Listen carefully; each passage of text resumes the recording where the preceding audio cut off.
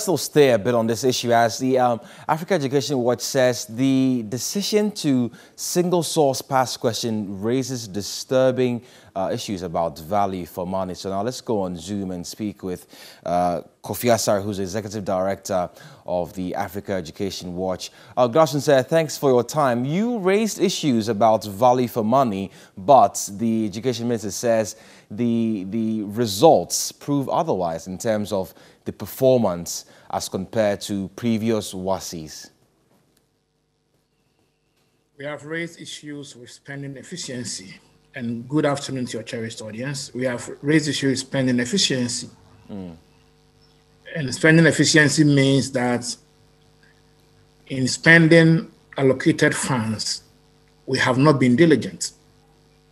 Those are the issues we have raised, that there are potential issues of spending inefficiency in the deal. And why are we saying this? We are saying this because last year, Africa Development Bank, in its economic outlook for Africa, indicated that the continent is contributing 5% of GDP to education, which is second highest after the European Commission, after the European Union.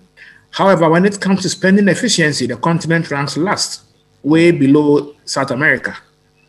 And it indicates that if we are able to increase our spending efficiency to the level of South America, which is up to 75% from the 50% that we were, we will be able to increase our primary completion rate from 79% to 98%.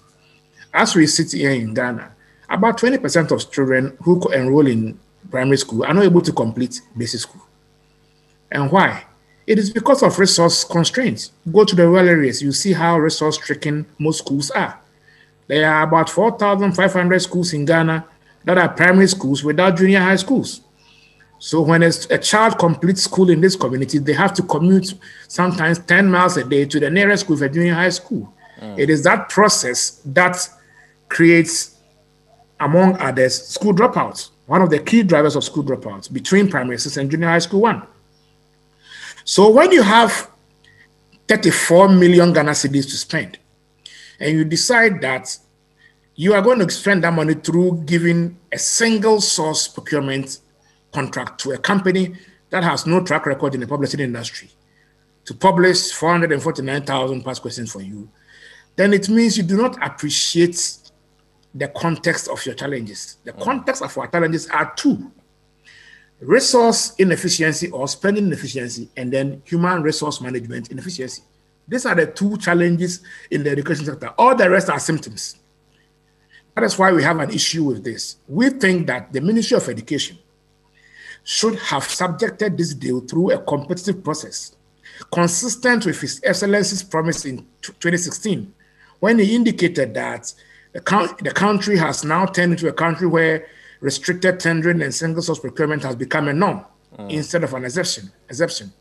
And when he comes into power, he was going to make competitive procurement the norm and make single source and restricted tendering an exception.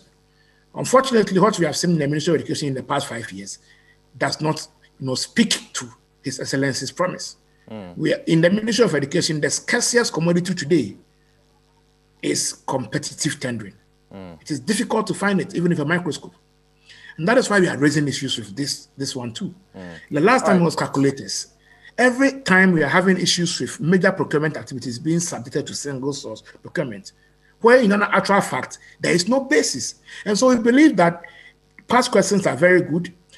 They will help the students and prepare them adequately for examination, and it will help them to perform well in examination. That is not in question. Indeed, we commend government for supporting students in that endeavor, providing what they need to equip them to pass the examination well. But our issue is that the process for procuring these past questions raises spending efficiency issues.